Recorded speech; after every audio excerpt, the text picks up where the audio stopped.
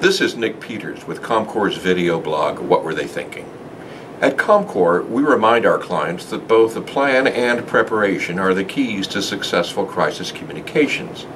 But a plan without proper preparation, including periodic simulations that test responsiveness and teamwork, merely provides the illusion of preparedness. When you are in the middle of an emergency or a crisis, it's hardly the time to figure out if your plan is viable. What Were They Thinking was exemplified earlier this month at the American Museum of Natural History in New York City. Because the museum had thought in advance and had a crisis plan, their staff responded well when the iconic museum, featured in Ben Stiller's movies, was hit by a fire that forced the evacuation of 4,000 people, many of them children, as smoke filled the first floor. Emergency procedures worked. Everyone was safe. But the second crisis came in the immediate aftermath, as water and smoke caused damage to rare and irreplaceable artifacts, requiring rapid expert treatment to save them from potential ruin and loss.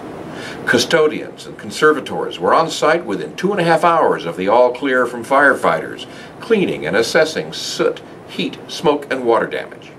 The museum's on-call disaster recovery company completed a total scrub-down of the affected halls and rooms in 48 hours. Interns and volunteers were called in to assist. Visitors and patrons had to be informed about the impact of the fire on museum holiday operations. What were museum officials thinking?